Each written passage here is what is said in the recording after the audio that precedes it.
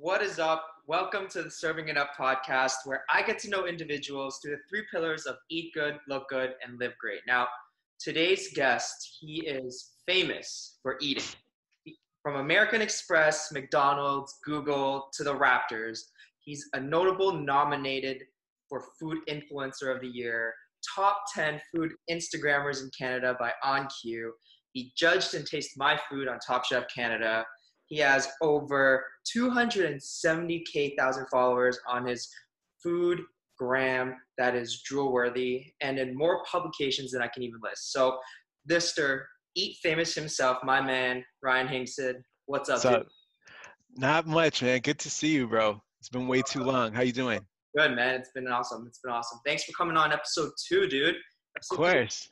So I'm super excited. So first things first, I see you got a little baby Avery in the back. Oh, yeah, that's right. That's right. There are many things that have like taken over our home, but gladly she's been an amazing, incredible addition to the family. And just like in a time of life that's been insane, it's been incredible to have such a beautiful silver lining. You know what I mean? We'll get into her in a little bit. But before we get started, this is absolutely about eat good, look good, live great. Right. And he, brilliant savant, French lawyer. He's also a gastronome. He said, "Tell me what you eat, and I'll tell you what you are." So I asked you. Right. Let me know of some sort of food or drink that you'd like to have that we can sort of have on the podcast. And you suggested a drink. Yes, So I did. let's get our little bartender mixology going on. Show us what you want. Sounds good. Sounds good. So, one of my favorite things to partake in is whiskey. So, a lot of times, even though I generally will have my whiskey neat, I do occasionally like to, mix it up a little bit and have it be, the base in something else, right? And then also, my folks are from the West Indies. They're from Barbados. So, I love tropical fruits and things of that nature. So, what we're going to be doing is a sour pineapple. All right. So, we've got some whiskey. I mean, it's only 12 o'clock in the afternoon, so. Hey, it's 5 o'clock somewhere, and I mean, Absolutely. I'm home. Right. I am home. So I'm using Glenlivet. Probably not something that people would want to. Oh, you got the 15. I'm sorry. I don't get paid that well, but. So I'm using some Glen. I love that you've got the same thing. We didn't even agree on that. That's crazy. Good taste though. Some pineapple juice, right? Juice. Okay. Yep. Dope. Okay. And then about an ounce and a half of lemon juice. Freshly squeezed. Nice. I've got from the bottle, but we improvise, we make do. And then of course, the all important ingredient is the whiskey. So about an ounce is what it calls for. But I mean, I'm gonna not have just one of these. So, but you start with an ounce. Okay, so I start with an ounce. This guy out. So yeah, for that. But I've got myself cold ice. Okay. Chilled my cup. Yeah. Right? All right. So just mix all that in, right? Yeah. Oh yeah, and a cup with some ice too. So go like this. We start with our Glen. Put that there, right? All right. Then our pineapple. Sorry, I've got the laptop a little high up, so people can't see it being put together. But once you have the ingredients, I think that's like self-explanatory. All right. And then. Hey, that's it. And a little bit of I forgot my stir stick. I'm just gonna give it a gentle little whirl. Woo, Ryan. I like this. Yeah. Right. Cheers, my man. All right, cheers. Oh, not bad, right? It's like if you go right onto like a beach or something like that, this is exactly what you feel. That's what I'm trying to create. I mean, we've been locked in. Yeah. For somebody who doesn't like to drink, or like someone who wants something super strong. Right. This is the good. Yeah. Good. All right. Now we've got our drink. Let's get right into it. So. Okay. This podcast, I ask everybody, once again, eat good, look good, live great. 3 things. Yeah. First thing, we've got to talk with Mr. Eat Famous. We got to talk food, dude. All right. Of course. Everybody talks to you about food, about where's their favorite place to eat, all that kind of stuff. How do you become a food Instagrammer and all that? But I want to know some other stuff. So first thing I want to know is your parents are Caribbean. You guys, like you said, Indies, Caribbean descent, amazing Caribbean food culture. People know you can eat, but people don't know you can cook. Yeah. So you can cook. Right. So what's a recipe from that maybe from your culture, Caribbean, Yeah. that not it's not that you want to your favorite, but it's one that you want to preserve and Hmm. you want to teach, like, you know, Avery Okay. and down the road and all that stuff. Right. So you know what? This one actually hits both notes because it's definitely one of my favorites, but it's also one that I want to teach and highlight because it's something that gets, I think, confused with the way it's made by other people or in other countries or in other styles, which is Baijan Mac Pie. So it's like, Educate me, dude. Sounds right. So good. it's like mac and cheese. Well, it is mac and cheese, but instead of like a creamier, softer consistency, we're talking about something a little more dense. Okay. Um, so what you would do is you would start off with boiling your macaroni. You're going to create yourself a nice cheese sauce. Usually, the base in the West Indies is like an sorry, like a carnation milk, like what do you That's call that kind of milk? separated milk. Condensed milk, right? Because that's big in the West Indies. Your cheese, usually like a sharp cheddar or mild cheddar. Um, you're mixing that up together, and then instead of having it be like set in a creamy kind of consistency, you bake it. So it would go into like a casserole dish. You would top it with breadcrumbs, paprika, things of that nature, but you're going to bake it so that it gets, I don't want to say dry because I think sometimes when we say something's dry that, it lacks flavor, but it's not. It's a little more firm. Here. Right. Yeah, exactly. And it's absolutely one of my favorite things. I'm a big mac and cheese lover. I love Southern style. And I mean, I'll even throw in a box of KD every now and then, but mac pie, Bayesian style mac pie is one of my absolute favorite things. And what's Baijan mean? Or like, Barbados. So that's what you call people from Barbados. So that's where my okay. family's from. Yeah. Ah, Right. So Rihanna is Bayesian, right? true. Got it. Yeah. That's that sounds like more my type of mac and cheese. Hmm. I'm not a big creamy, wet type of mac and cheese kind of guy. I'm the Right. other way. So okay, cool. That is cool. Good to know. All right, next thing I'm gonna ask you now is let's talk food influencers, dude. So Okay. people, me and you, like we first off, people probably should know how we met. So Yeah. obviously, industry wise, etc. And that the first time we met was when you judged me on Top Chef Canada. Like That's right. you wanted That's to right. and you got to flex your stuff and go eat all these places. Yeah. The first time we met, Right. so that was it. What? Can I tell you something funny about that? Yeah. So you had a great dish that day, and I'm not saying that just because we're talking or because we're boys, but you did have one of the more notable dishes that day. But I don't know if you're gonna remember this. But do you remember the thing that about you that impressed me the most that day? 100%. It's I have to talk about it later. I'm gonna ask you about that later. But Okay, we'll keep okay, it later. We'll keep it later. cool, cool. But yeah, so that's how me and Ryan met. Ryan, obviously from Toronto, for those that are listening, very influential in regards to the food scene. One of the first food accounts that I followed when I started on Instagram. So that was really dope. So while we're talking about that, so let's talk food influencers. Let's talk foodies. Um, do you like being called that?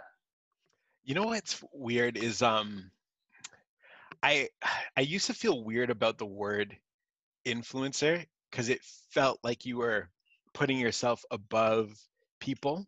Yeah, What folks like yourself and I do definitely have influence. I mean, if I'm creating something and it causes somebody to do something or go somewhere, yeah, that's influential. But I always saw my followers as more of like fam than like fans or followers, right? So that term, it didn't really sit well with me, but I mean, I know what people mean. I might not use it to describe myself that much.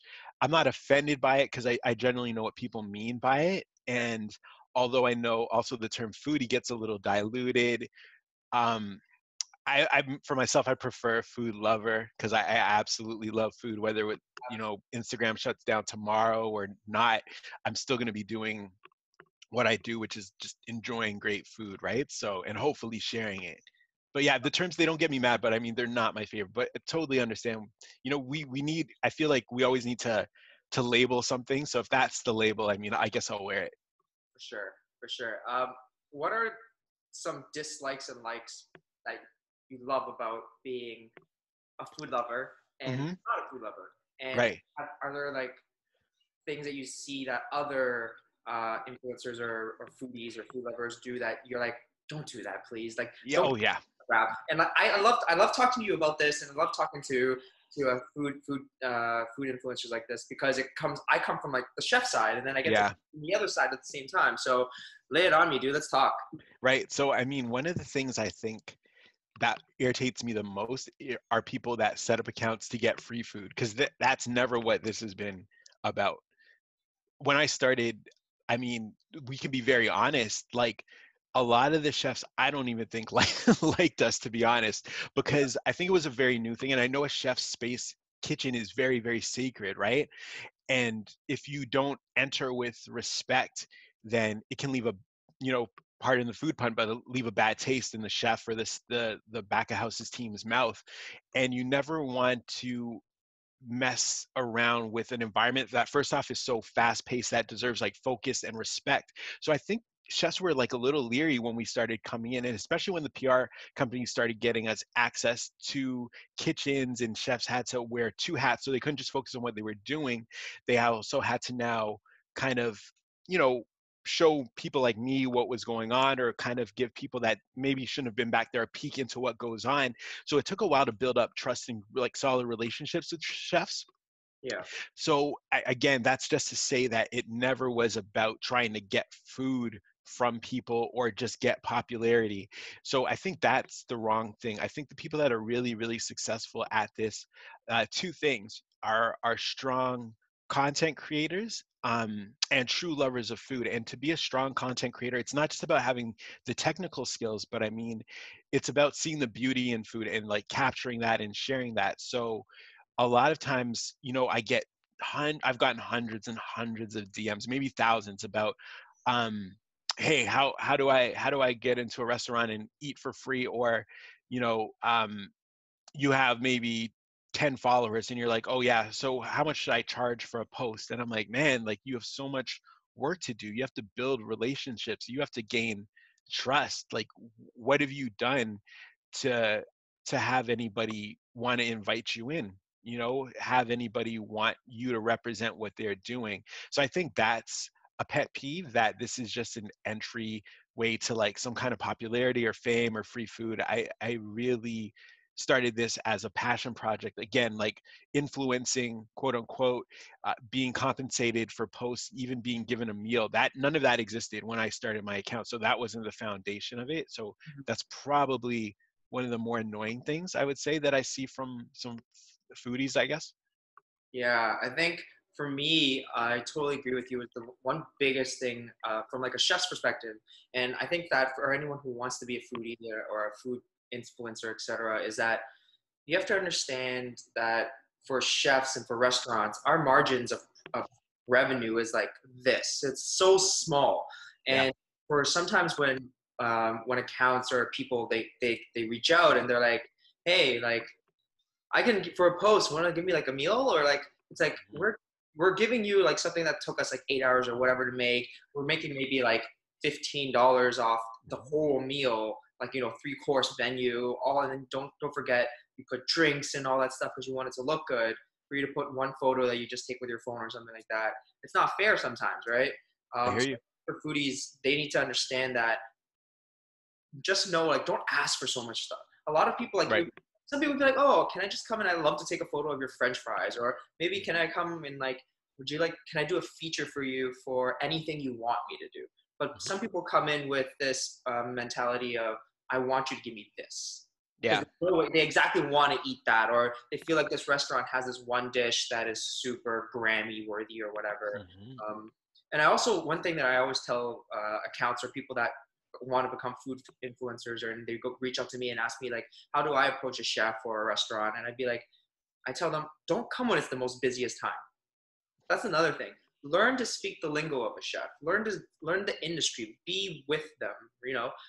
If you want to take that photo on it, go when it's like midday, when they're taking their break, when they're not slammed, maybe after dinner, or even just stuff like you know we'll take we'll shoot your stuff maybe whatever time after service, let's go out for a drink. It's just a thank you or something like that. It's like you said, it's about building relationships, and that's all it really is. So that's cool. I think a lot of people who are wanting to be food influencers or stuff after hearing this will be like, yeah, it makes sense. Makes sense. Let's talk. Next thing is, I have to ask you this because the people watching are gonna kill me if they don't. So, best and favorite spot in the GTA, dude. Okay, so my favorite spot, and a lot of times I think for influencers, this is tough to be put on the spot. You don't want to ever upset anybody or cause any hurt feelings, but I think if anyone follows me, they know I absolutely love Descendant Detroit style pizza. Shout out to my guy Chris. Um, and you know, we speak about relationships, and that dude is like my brother now. Like that went from being just a place that really impressed me in terms of food to, you know, I've had a meal with his mom. You know what I mean? Like we've sat down and like our conversations aren't even about food anymore. Our text messages aren't about food anymore, right? So I think like there's that much love, but also too, that's just my favorite. That's my favorite meal. It's my favorite spot. I know a lot of times the expectation is to hear about, you know, some place that might be on a top 10 list or fine dining, but I'm just, I mean, you know, pre-COVID, sorry, you know, there's nowhere I was more comfortable, right? And it's just, yeah, that's my number one. I will not disclose my number two because I'm sure a lot of people are fighting for that number two spot. But yeah, that's my number one, Descendant Detroit style pizza for sure. I feel the exact same because people always ask me that, and I feel like there's certain things that you don't want to say no to a certain chef or etc. like that. There's so many good spots. So the next question I got to ask you is then you're putting another ounce in there. A little bit, yeah. I need a little more. All right. So one thing like, if the guest does something, I'm gonna have to follow the guest. I love it. I love it. All right. Cool. All right. So the next question was. So with that being said, that was your favorite spot. So Yeah. what's the most underrated spot? Oh wow. Okay. That's a fantastic question. Um. Wow. Okay. I love that, and I really want to nail it. Like I don't want to just like jump to something underrated. Who doesn't get a lot of love that I feel like really really should? Okay, can we come back to it? I promise to answer it. I just yeah, I'm wow, that's a fantastic. I've never been asked that before. Dude, I'm trying to ask people things that no one's asked before. All right. Right. Food trend you want to see go away? Oh boy, that's another solid question.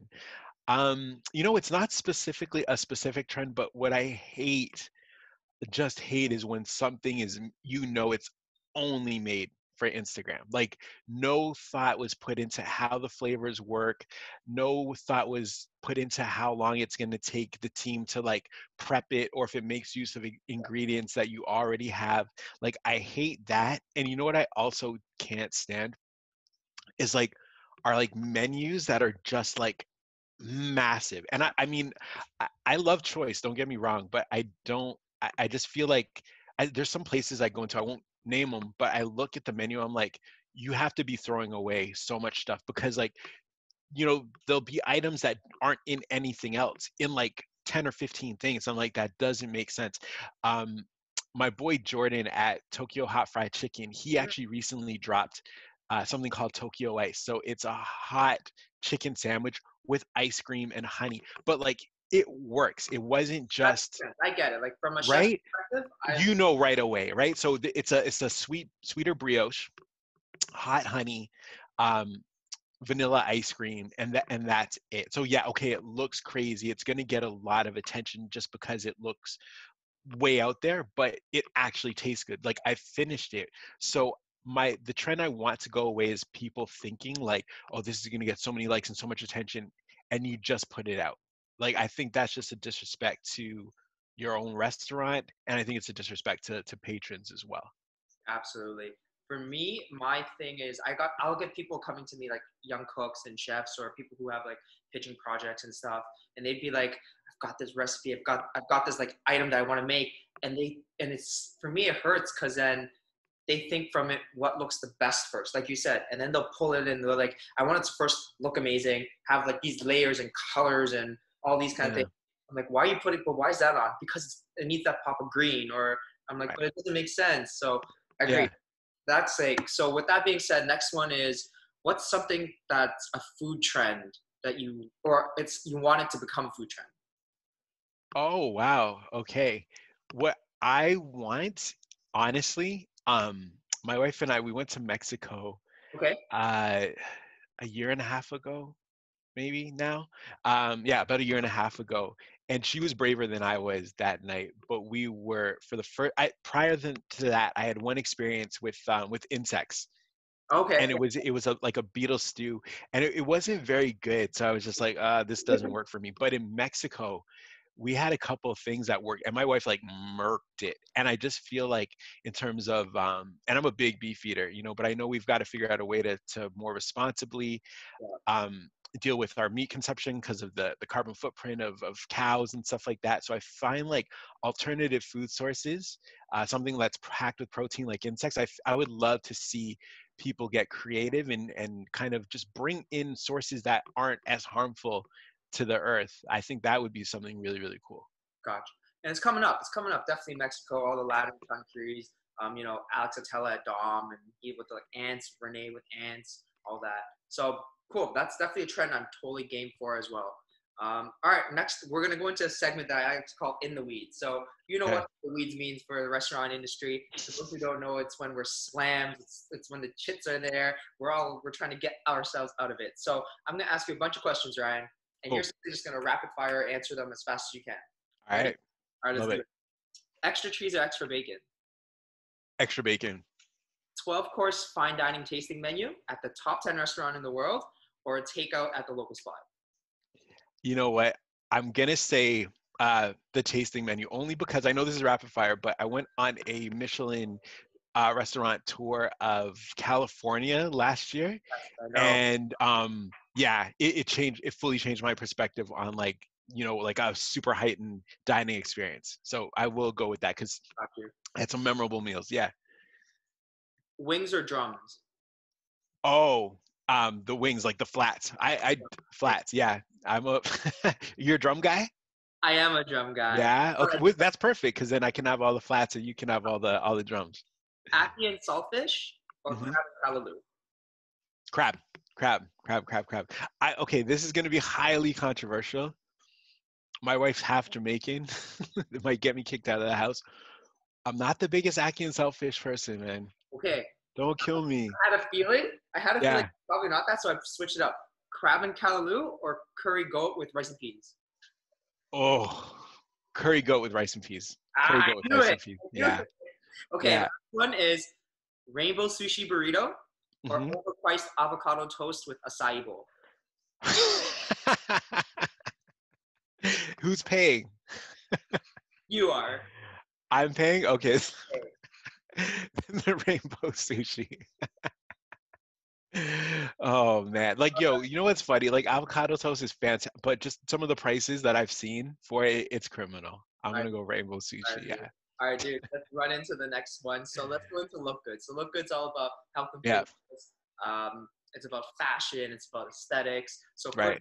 first is when it comes to me and you, we got to talk about this. People ask me as a chef. People probably ask. I know they ask you as a food influencer, as someone who eats. Where does the food go? How do you use it to stay in shape? So something that you and I have in common, and I didn't learn this about you until I was watching your season of Top Chef, is both of us, I guess for lack of a better term, we're chubby kids. Mm-hmm. Me a little later in life, you I guess a little earlier. Yeah. Um, so I had a really kind of at a point in my life a negative relationship with food. And prior to starting Eat Famous, I had probably lost about 65, maybe 70 pounds. So, um, it kind of completely turned my life around, implemented working out, implemented, watching what I eat. And then at that time when Eat Famous was starting to take off and I was starting to get invited to all these restaurants and doing much more very indulgent eating, I got nervous because I was like, I can't go back to that place that I'd fought so many years to get away from, right? But I still love what I'm doing. I want to see where this path takes me. So how do I manage? So I always get asked, like, how are you not 300 pounds? And I was like, man, I almost was, So I think my history had a big part of how I deal with it now. Intermittent fasting is something I got put onto a couple years ago that helped tremendously, especially with the amount of food that I eat and the type of food I eat. I've even actually reached out to you, and I got a routine from you, a workout routine that I had implemented for a couple months prior to COVID that was really, really helping me as well. My gym in my building shut down, so I've fallen off, to be honest, over these last couple months. I actually can't wait to To be able to hit the gym again. But yeah. And also too, when I'm not eating for the gram or creating content, if I'm at home, I honestly I do try to, I mean, I don't always succeed, but I try to eat as healthy as possible. So smoothies and veggies, and I don't go as crazy at home.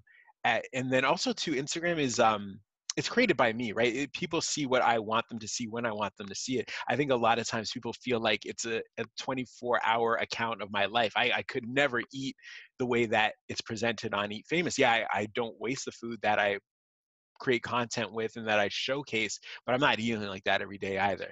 Yeah, I agree. Totally agree. And it's cool to be able to see it from your side because people ask me that all the time. You ask me, and we always talked about it.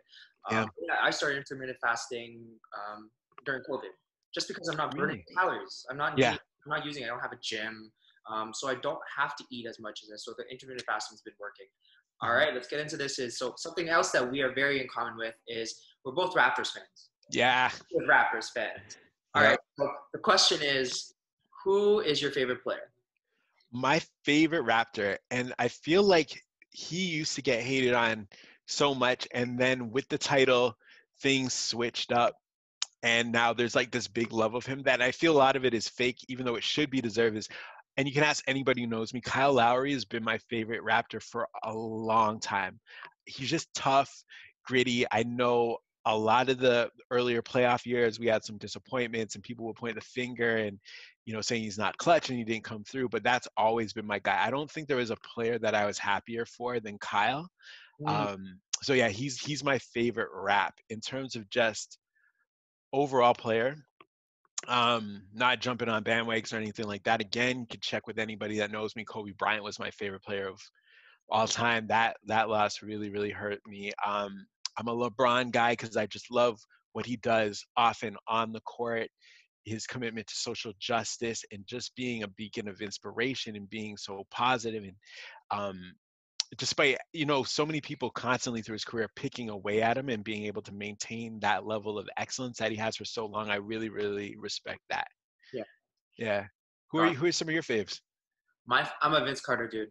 Oh, I'm okay. Vince Carter, born and raised. My Yeah. first time Yeah. getting into basketball, he was like the person I like. I'm 95.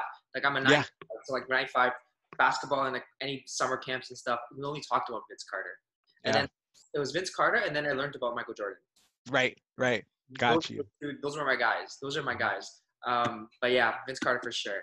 All right, let's get into this. Is aside from food, aside from fitness, aside from basketball, dude, you're hella swaggy and fly when it comes to your wardrobe. Let's talk about this, okay? So people see you on Eat Famous, they see the food and everything, but you're rocking some really crazy outfits there. And then on your private account, Hinkson, you've got some sweet outfits as well. So let's talk about that. Talk about, do you consider yourself a fashion dude? And where does your style come from? You know what? I do. I can't lie. It's always been something that's been important to me. I think, to be honest, also too, from being a kid that was a little overweight in his teens at that time when you're trying to date and try to get noticed. I tried to mask that with clothing. That was like my armor. I was like, okay, I might not be the fittest, but I'm going to try to be like the freshest. And Style. also to my pops, yeah, my dad, shout out to him. He's like a big style guy. Like he's always cared about like how he looks and outfits. I remember being in high school and like going waiting for him to go to work and stealing Polo and Hilfiger from his closet and stuff like that. So yeah, it's always been a thing that I kind of have been into. I never try to I hope I never like force it or whatever, but it always matters to me. Yeah. Got you. Because now You that you brings too though. You kill it as well. You kill it as well.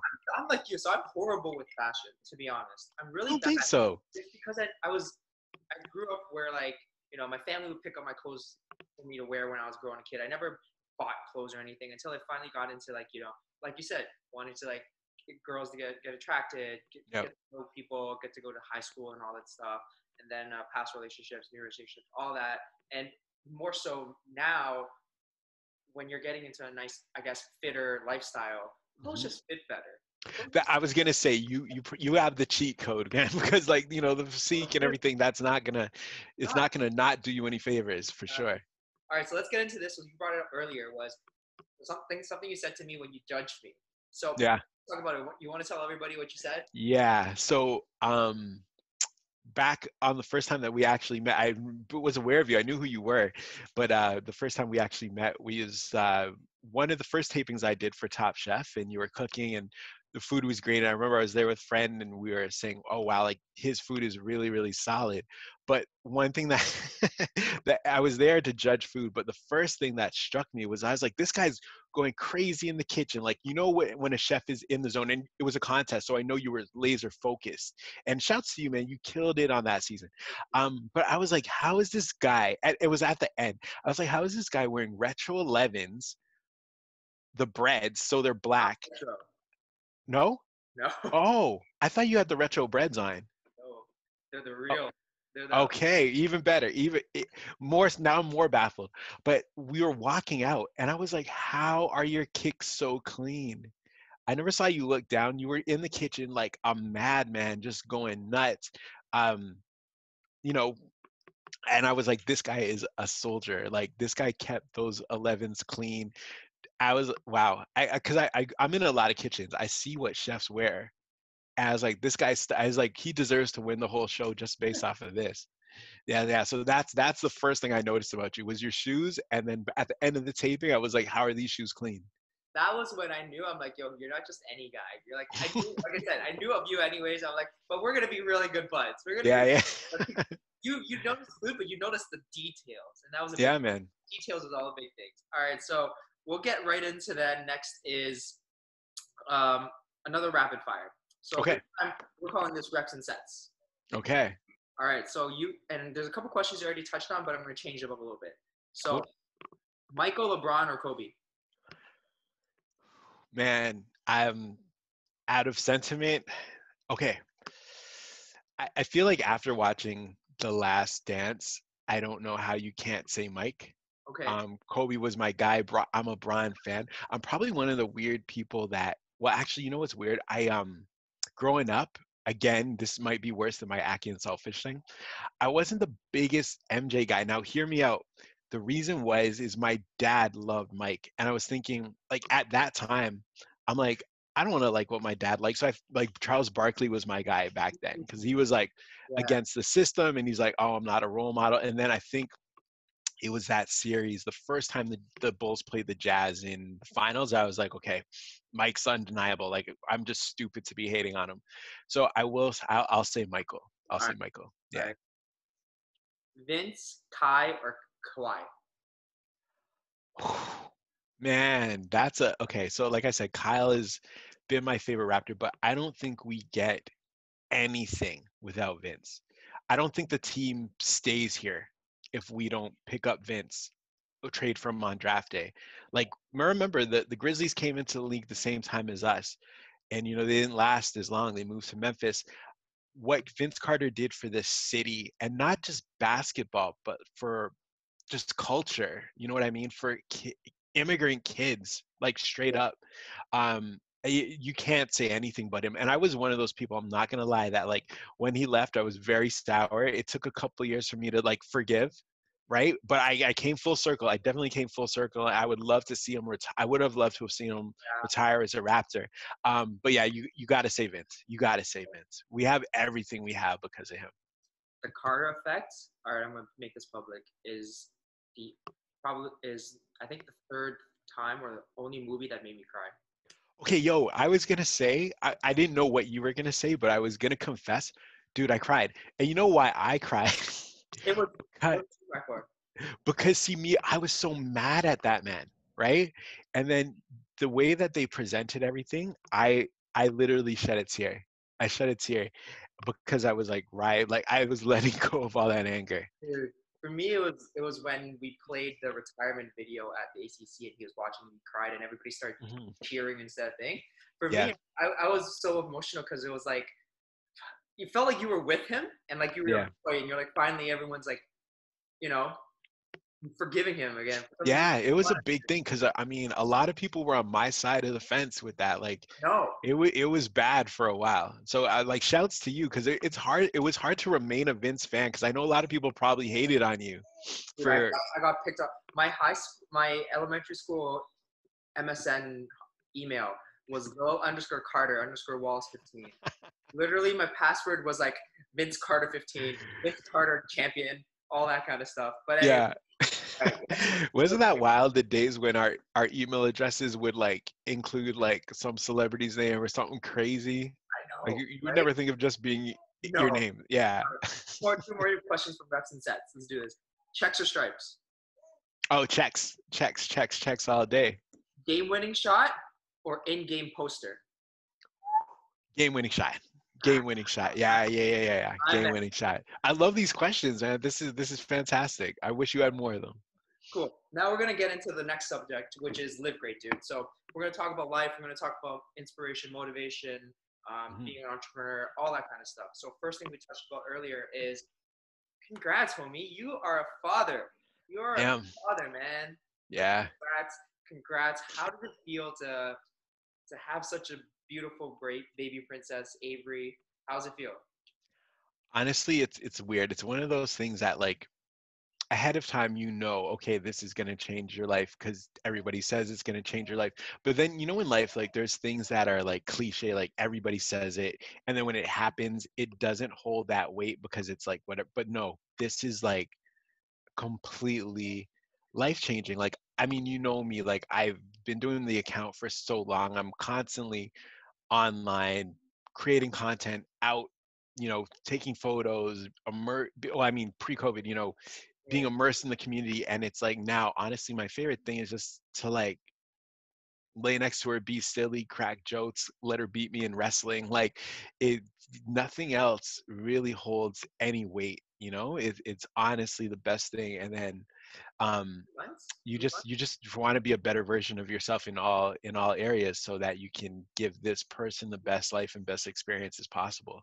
How old is Avery right now? She turned 6 months old last Friday. So I wanted to sort of get into that where it must have been so different. Oh, there she is. Where's Cameo? Let me bring her. Let me Says, say hey, hi to Uncle Wallace. hey, Avery. Hi. Hi, cutie pie.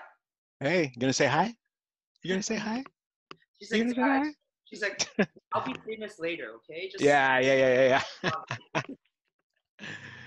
so what I wanted to ask was it different or how difficult or if there was any difficulties preparing to be a dad during this COVID time? Because it's um, you're different. So like being a dad and birth and all that stuff is already a challenge. And then yeah, it was like, Ryan, let me throw you something else too. man.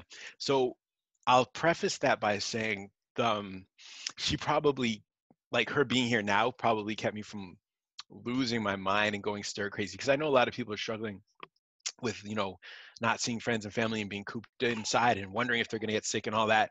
So her now is just kind of calmed me down and brought me down to a level where I have to just focus on her and also be confident and be positive that we're going to have a better future. I can't accept anything less. So she was actually born on Boxing Day, so just prior. So things were going on, but it wasn't really here like that. But I mean, shortly after, when a baby's first born, there's a lot of like medical checkups and making sure they're okay. So we were going to the hospital when there was just starting to be a little bit of concern about being in public spaces and medical spaces. So at a time where we're already, and she was born a little early, so we're already concerned about her being premature and making sure her weight is up and everything like that. So adding to that, like going to a hospital when there's no other place that probably is more scary at the time, because you figure, though I used to always say like I'd only ever want to be at a hospital if a baby was being born. You don't want to be at a hospital for any other reason, right? And now even those times where it's like fun things like getting her weight checked and all that stuff, it gave us a little trepidation and a little bit of nerves because you're just being extra paranoid and like super, super careful.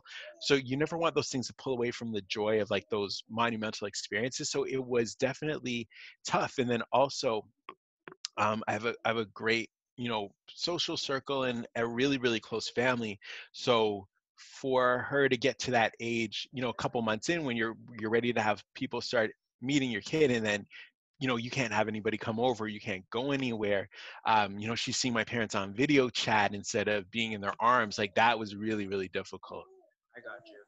But she's here. She's here, Yeah, and she's gorgeous. So that's all that counts. appreciate it. All right. So for those who don't know, I mean, people already asked. Eat Famous is not your full-time job. No, No, no, you work no. for a pretty big company.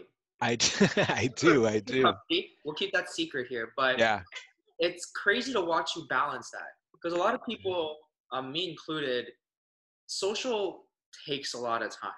Yeah, You yeah, try to yeah. do it in a good quality with quantity, and to Mm, do it where, like for you, you got to go to someone's for their schedule and all that kind of yeah, stuff. So it's hard. Have yeah. you found that it's been even harder with Avery? Oh, Or for sure. Of course. Yeah, 1,000,000%. Um, I think I used to always get asked like, "Hey, when are you leaving your job? When are you going to quit?" And I used to think that that was the definition of being successful at social or being successful as an entrepreneur was like if you had the means or the income to leave your job. And then when I was striving for that, I was, kind of like running towards that. And then when I kind of got to a place where I feel like, yeah, I could probably support myself and contribute to the fam, and I still didn't leave, and I was like, okay, is it fear, is it the loss of security?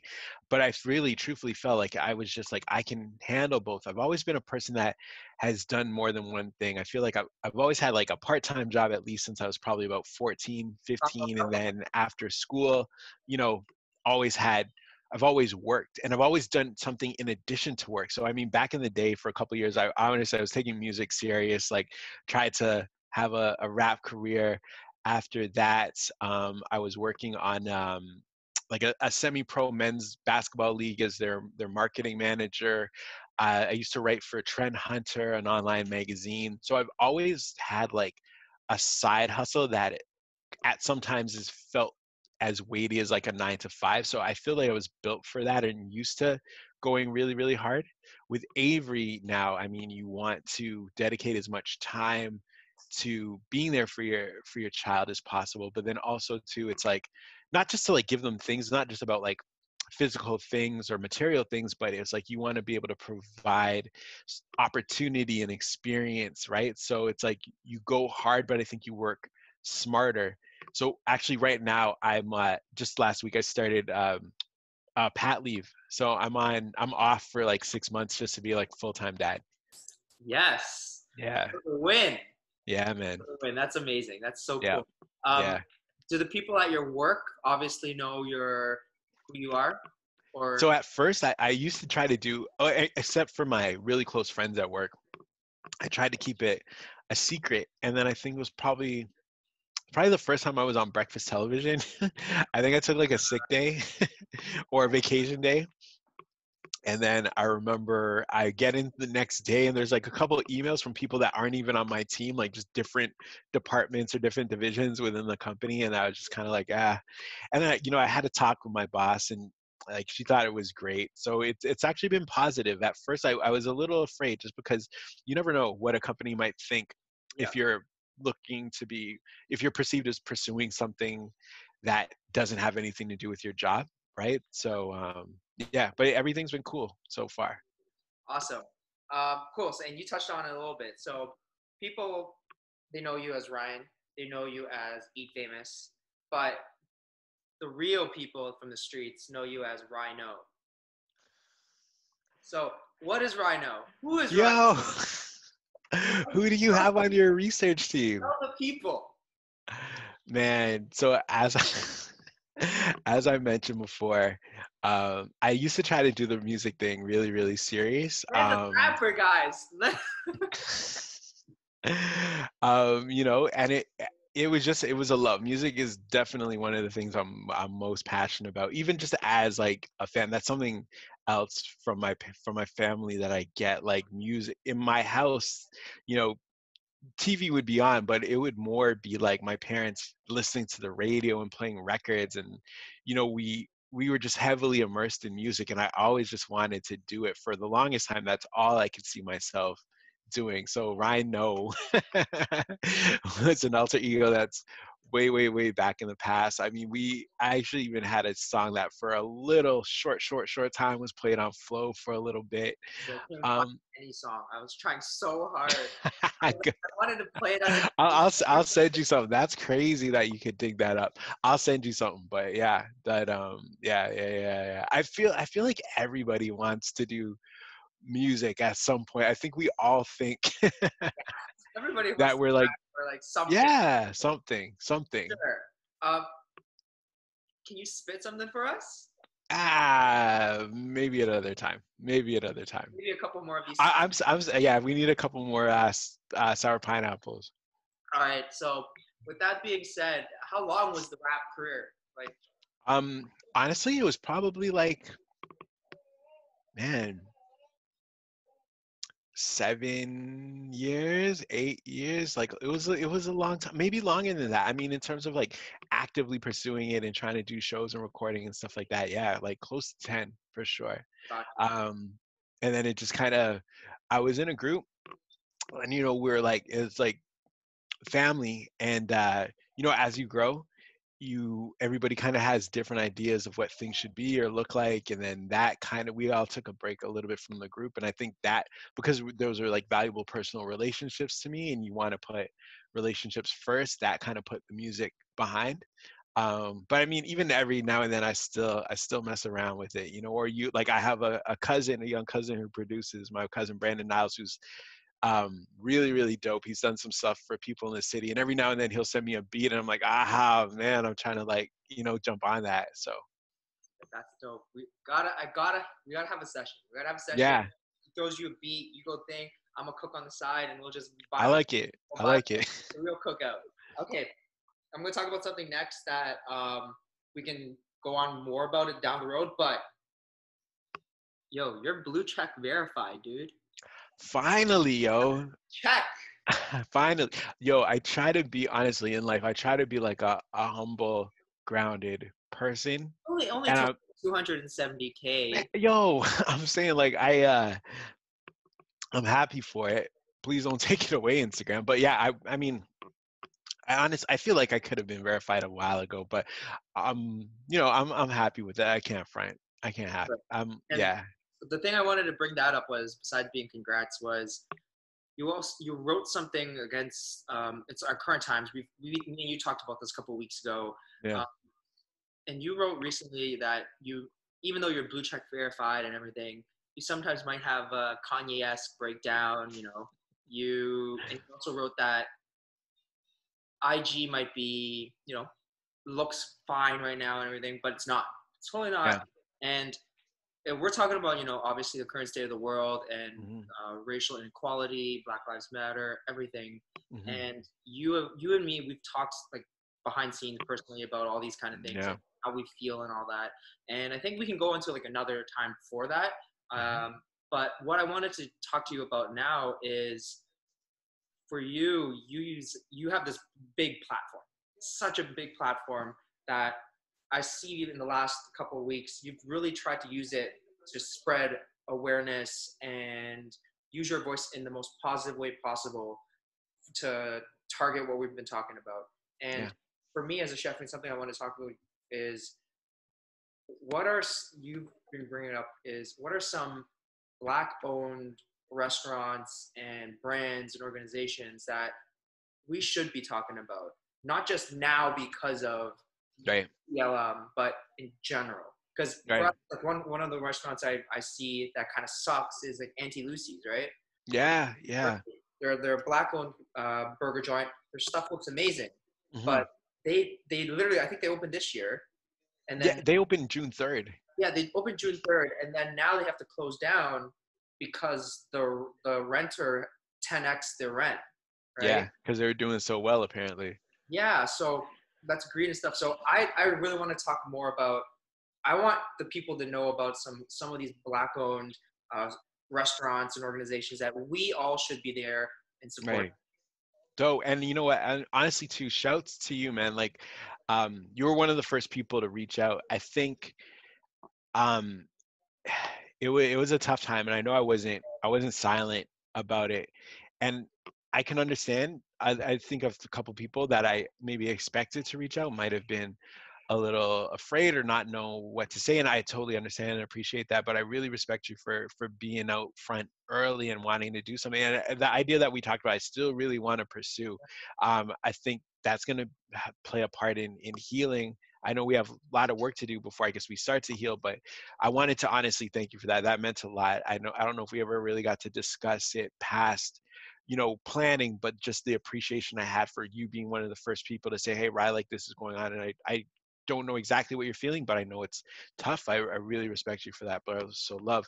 Um, but yeah, I mean, there's so many people, and I think that's the crazy thing is like we're seeing people now get highlighted in accolades, and like people like myself and other content creators of color are we're seeing like a spike in looks from brands and companies who want to work with us. And I mean that all that's good and fine, but I mean, like a company would be crazy if they think that I'm not like thoroughly vetting them before. Like you can't just reach out to me and think, okay, Great. because you want to do work or you want to put some money in front of my face that we're going to do something. Like I need to know your stance on inclusion and diversity and your plans for moving forward to make sure that at all levels your company is representative of this country that we live in, right?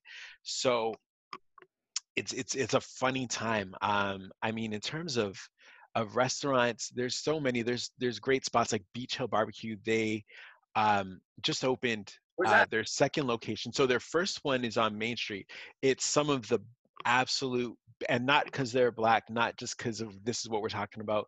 Some of the best barbecue I've had in Toronto. Both of the gentlemen that run it have roots in the States. One, their pitmaster, in Texas specifically, and they do fantastic work, incredible food, Barbecue, some of like, the kindest people. Yeah, and they just opened a new spot okay. on Danforth. Um, but you know what I would love to speak to in terms of restaurants too is I was on a call a little while ago with a bunch of chefs and restaurant owners, some media people, some creators, and this was early into COVID, and we were talking about, you know, how the restaurant industry is going to look post COVID and what we can all do to kind of help. And what I was really quiet through most of the call, which is odd, but at the end I asked one thing because a lot of the restaurants and the people that were looped in were like people in the downtown core. So, you know, folks that their restaurants are known, people that have access to just that general buzz or that stream of, publicity that kind of hits. But I said, what about, the Thai spot in Scarborough or, a falafel place in Brampton that isn't cool, that doesn't have social media. So I think for me, I would love people to start hitting, the West Indian restaurants that maybe aren't super cool or super known. There's spots like Island Spice Flavor on Pitfield that we absolutely love. Spots like Albert's on Eglinton West. Like I mean, Pat's Homestyle on Queen. I mean, they're downtown, but still, these little spots that you may not see. And like I mean, shouts to my brother Adrian, who was on Top Chef like you. But I mean, Adrian would be the first to tell you, right? Like he's got profile, he's known, so there's weight to his name. People like yourself, who whether it's because not just because you guys are talented, but you're young, you're creative, you're in kind of like the eye. So even if you're not the most, you might not be white, but like people know you guys, right? But what my real concern really lays with the spots that are, outside of the city or that aren't social media savvy or don't have somebody cool or popular to be the face of that. I encourage people to take a drive to Scarborough, down Eglinton West, find these kind of spots. Like I've been trying to definitely highlight them on my account too. There's also fabulous, just like in-home cooks, like people that cook at home that you can message them and they'll bring food to you. Queen Bee Kitchen, some of the best mac and cheese I ever had. I know we were talking about Baijan style mac pie earlier, but in terms of a traditional creamier mac and cheese, there's Eat Blessed, there's Chomp Matic, Chomp Matic Kitchen, I believe. I'm going to be connecting with their owner soon. Wow, there is Jogo Juice. They do a hibiscus-based juice. They're Black owned. I would say anybody who's not following Black Foodie Co. do that right now on Instagram. Homegirl, Eden, Kemma, and Ellen, they do a fantastic job of highlighting, you know, all things, not food is their base, but all things that have to do with Black culture and uplifting, you know, the people in the movement. And I just can't ever say enough about them. By Blacks is a great organization that highlights and focuses on the needs of people of color inside of the city. They do fantastic work. The Black Health Alliance. I mean, the thing is, you know, sometimes we can't complain about, or, you know, we can't really be concerned, because there's times I'm like, my mind's blown. I'm like, how is the world only turning an eye to this stuff now?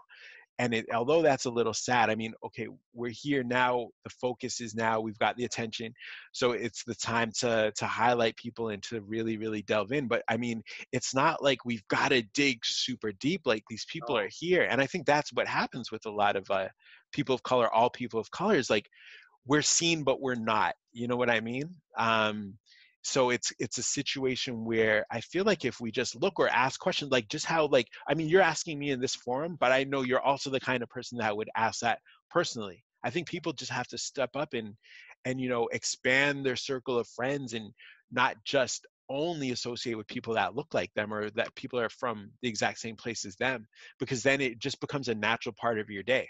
Agreed. Right? Like, me and your boys, I'm going to tell you about all the kind of places I go to, West Indian places, Italian place, whatever. It's going to come because we have a natural relationship. And I think a big part of this is that people don't have a lot of natural, organic relationships with people outside of their immediate group. And that's a huge problem.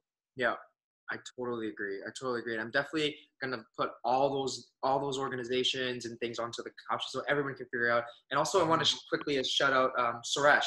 Suresh Yeah, used to do all these tours on these like little always. all around the places, Brampton, Mississauga, Hmm. you know, your Markhams, your Scarboroughs. So yeah, those Yeah. 100%. It's just exposure. We just Yeah. got to expose and Get show, comfortable, you know? get out of I our. think there's a lot of discomfort with, like, you know, going to different neighborhoods. And I mean, not to say that Toronto and Canada is perfect, right? But I mean, we're in a safe space. You know, if you're curious about a certain cuisine or a certain type of people or food or culture, like, you can go to that neighborhood. You'll be safe. You'll be fine. Like, I really wonder what keeps people away sometimes. And I know, you know, it's human. Sometimes there's obviously comfort in what we know, but we have a great opportunity to branch out here and Absolutely. experience different things, and we really need to just take more advantage of it. For sure. All right, dude. So we're gonna go get into our last sort of rapid fire. So we're calling this one YOLO. So Okay. let's do this. Biggie, J, or Nas?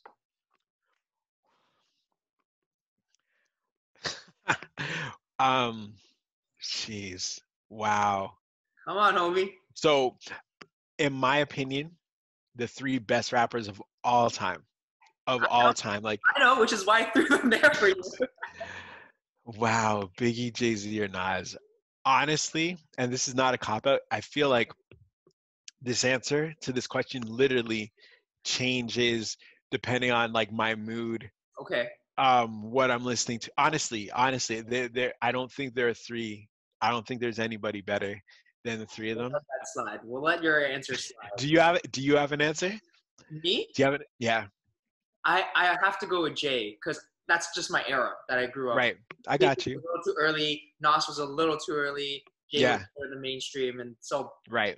I can't front and pretend to be hardcore and be like, yeah, I was all Pac and Nas and Biggie. Yeah. All right. Right. Would you rather be a rapper or a chef? Yo, I would rather be a rapper. You know what's funny is I get asked all the time, would you ever open a restaurant? Is that the next step? Hell no. I love you, bro. I love what You, you you do. know I it. love your profession, but you have to be a little you can admit it, right? Like it's the restaurant business is the only business where the people in it, even the ones who do well, will tell me don't open a restaurant. That's my So grandma. much hard work. My grandmother, she tells people, and she told me when I was a kid, like, if you ever want to get revenge on someone, Yeah, just simply introduce their family or loved ones to the industry. for That's real. what she says. Yeah, that's crazy. It's true though. I mean, like I had I spend a lot of time in restaurants and like there's no way, and I love it. Agreed. I mean, not to make light of COVID because it's an extremely serious situation, but um, I really, really, really want this industry, excuse me, to survive. Yep. Like, not just because of what I do, but because I absolutely I love food. I love restaurants. I love the people in it. Like, there's just something about the vibe in the community that I absolutely love. And I also think too, just touching back to what we were talking about the whole Black Lives Matter thing and racial equality. I feel like a lot of times food is the best bridge to understanding and making those kind of new connections. So I need the industry to be there when we get past all of this, right? But bro, like no, I'll never open a restaurant. I would be like an investor in a Yes. restaurant, That's but it. to open one, no. It's like when do you sleep, Nope. It doesn't. You know. You think right? No. you think of having a baby is hard. No. This Yeah. baby that needs way more I'd money have 10 than a younger babies. baby. I'd have 10 babies before I open a restaurant. Well, that was the funniest thing. The next question was, would you have another child? You know what? I mean, I think after you do, there's no way. I mean, a lot of times like time, energy, the expense, but I don't know anything that's made me happier. Like my raps that I adore won the title. I got to go to a finals game. Like I've had fantastic experiences. I've got to travel the world. I mean, I'm married to my best friend. Like my life is fantastic, but like in terms of joy, like I don't know if there's more pure joy than that. So the answer would be yeah, for sure, for sure, for sure, for That's sure. that's I don't know positive. if that's all up to me, but Positive. yeah. Your answer. Amazing. That's Hmm. awesome. All right, so we're gonna go into our last thing here, dude. So I'm gonna actually Yeah. share my screen, and we're gonna go into something called social hour. Okay. We're gonna do a little deep dive into some of your social stuff. We're gonna take some Okay. pictures or stuff, and we're gonna just chat about it and give a real quick behind the scenes stories about what's what. Cool. Okay. So I'm gonna share the screen here.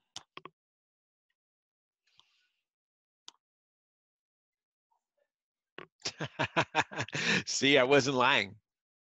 All right, dude. So you sort of touched about this earlier. So Yeah. this one right here. How much did you weigh on the left? On the left, I was probably 240 pounds, 240-ish Not probably. too bad. Like Yeah. like if you put that weight onto that size, like I guess for me, I'm a little biased because of like bodybuilding and like I Yeah, see yeah, yeah, you yeah. guys and like so that's not you carried it pretty well, but I can tell like from your arms and stuff that's definitely more like torso and Oh, it was. Yeah, definitely. Everything just goes to the middle.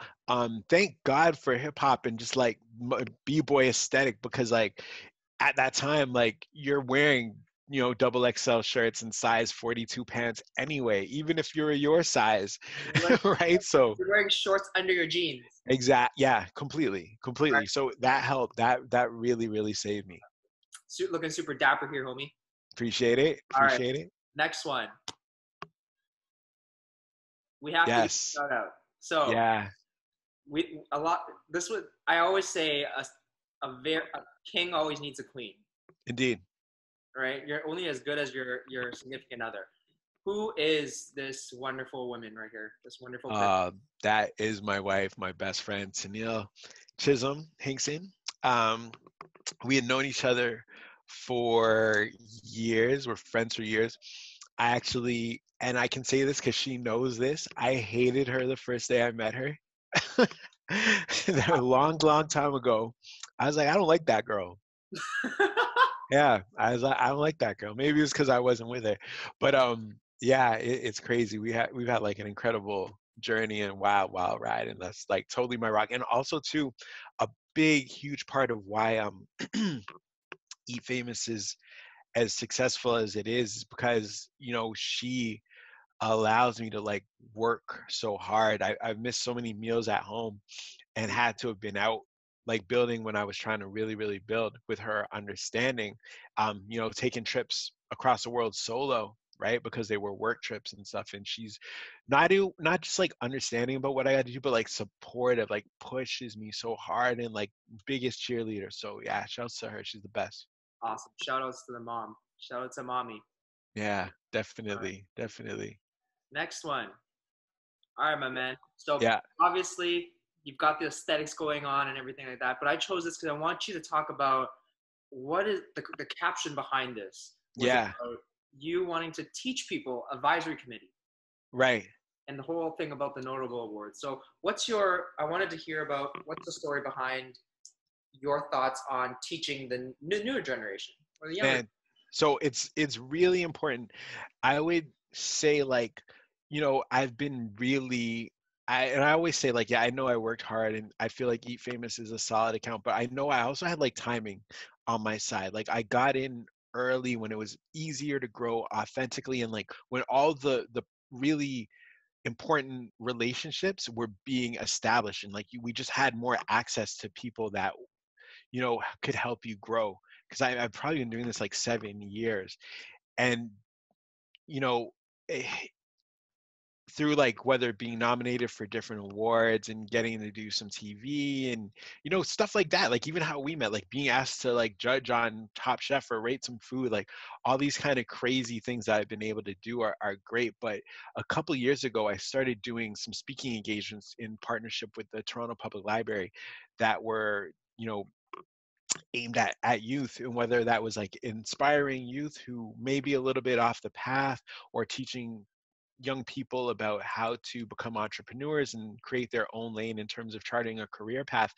Like nothing, and I know it might sound cliche, but it's so true. Like those are where you feel like, man, I've really done something. Like if somebody trusts me to talk to kids and to tell kids what I've done, especially when I think about how many mistakes I made when I was young, I would never think I'd be here. So I think that's a high honor. Like I mean, it's probably the same for you. Like, you can cook. You've probably cooked for some like very impressive people or at great places, but I'm guessing when someone's asked you to teach somebody how to do something, whether it's a demo or a one-on-one lesson, when you're like, okay, I've got to a point of my craft where someone wants to know what I do, I think that's just the best, man. Like that is really like, it's funny because I always say like those who can't teach, but I don't believe that. I honestly don't believe that. It's a high honor to me. Yeah. Agreed. All right. Next one, dude. It is boom. Yeah, yeah. They never should have let me in. You know what's funny is I man, shout out to my boy Corwin Miller. That's actually someone else. Another person. He's just like literally like Corwin.Miller, I believe, at Instagram.com or barcode marketing at Instagram. Good friend of mine. Just like follow him and just like he can literally put you in touch with anybody that you need to know in your industry. Like he just knows everyone. Like I thought I know a lot of people. You walk down the street with this guy and if it's supposed to be a 15-minute walk, it's a 45-minute walk because you're bumping into somebody, someone whose life he's affected for good. I think he had told me about an event, and so this is before I had a partnership with Google, I believe, because I did some work for Google where I hosted some workshops with Scott Vivian when the Google Mini Home and the Pixel 2 had come out. But I remember I was just at a talk at Google and I was like, they never should have let me in because I just knew the weight of being in that building. And I was like, let me absorb any of this energy and it's just going to help me level up. And that's how I was feeling. I was like, they never should have let me in because let me like breathe that air and I'm going to do something with it. Anytime I have an experience where I feel like grateful to be there or I'm around um, people that just think and produce on a higher level, I just try to absorb that and channel it out myself. Dude, I am. It's one of those places that like if I ever am honored and humbled enough to be able to do something in there or with them or something like that, Yeah. it's what's like that. It would like just launch me. But Yeah. that's Yeah. that's dope. Super proud of you, dude. Appreciate it. All Appreciate right, it. last one, okay? Hmm. This one's gonna be an interesting one. I really like this one. Okay. Do you remember this one? Um, oh my gosh, that's so you know what's crazy is the blue check. Like the morning when I got the blue check, Uh I huh. was just commenting. I was thanking somebody who had me on like their IG live, and I hit like post, and my comment went up, and I saw the blue check next to it, and I was kind of like flinched and did a double take, and then I went to my account and I saw it, and I was like, I was happy. I Yeah. was really really happy. Like we were home, and like my wife was showing me love, and we're kind of like celebrating it and whatever. But Amazing. to be honest, like this, man, I How probably danced in the street like 5,000 because at that time, like none of that happened. Like those numbers were super rare.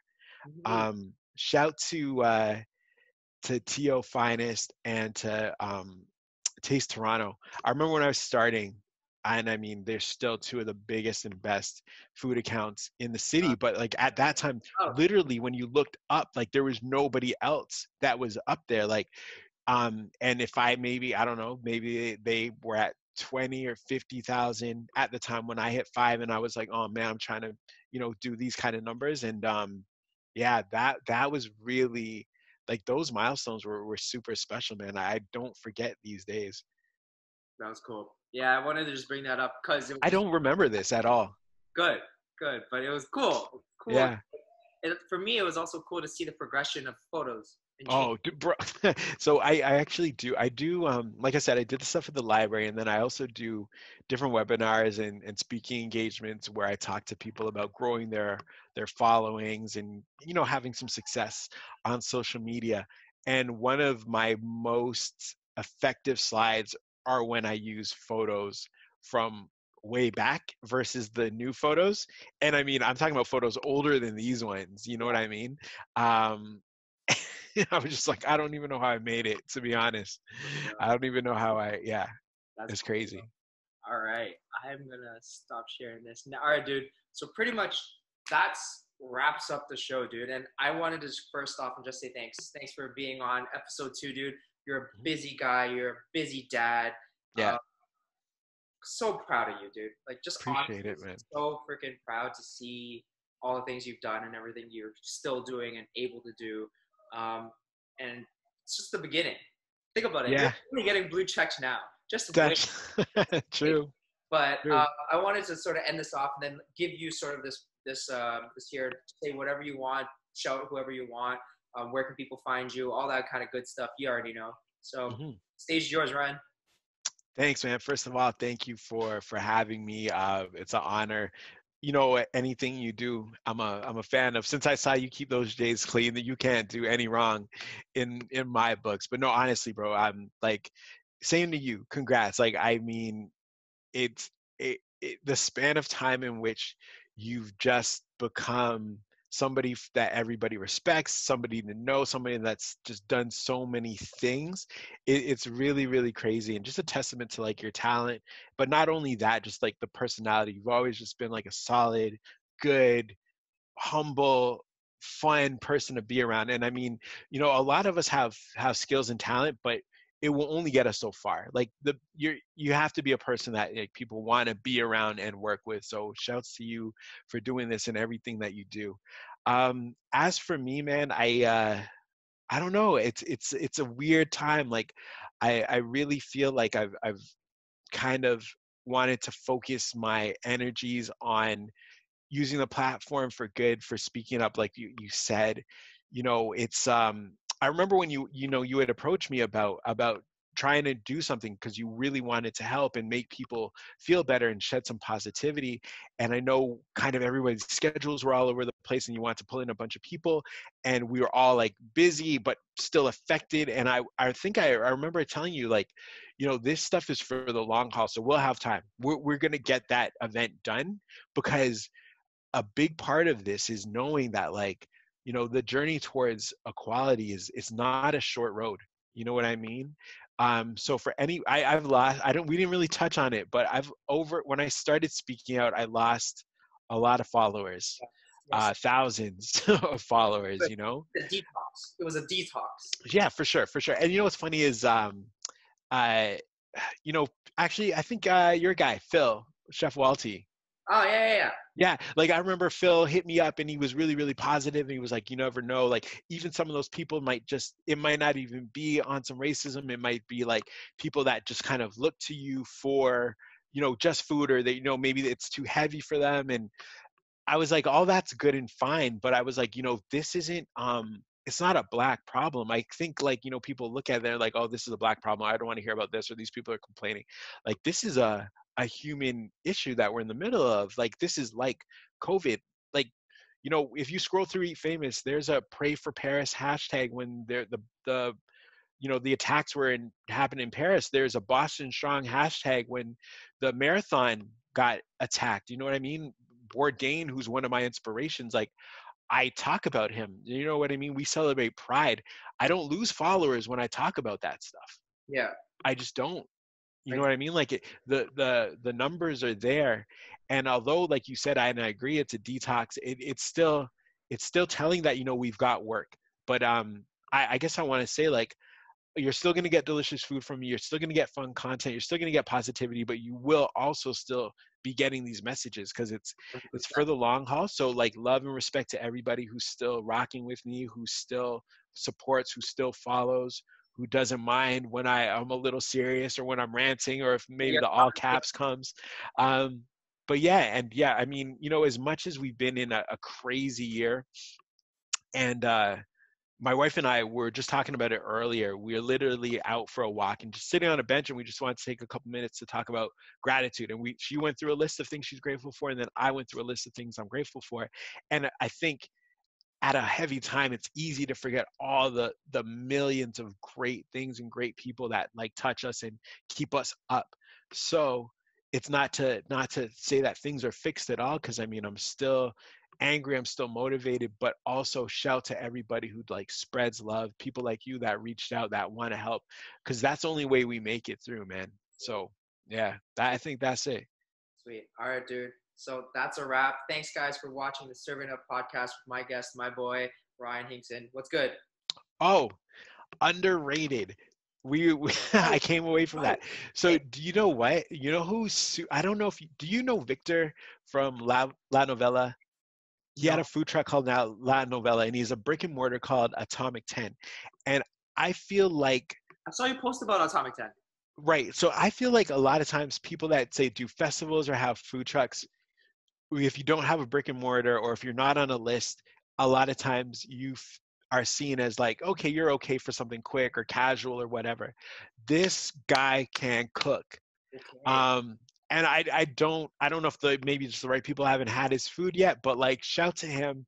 I feel like I knew about him because I experienced his food, and his food should be something I hear about, because I hear about a lot of stuff. So I think like my guy Victor at Atomic 10, I feel like he's super underrated. I feel like if you eat his food, you'd be like, how do I not know about this guy? Got you. All right. Yeah, Well, appreciate it. I know you got Avery to take care of. So thanks for having me, of and thanks course. for being here. Cheers. Thanks, brother. Cheers.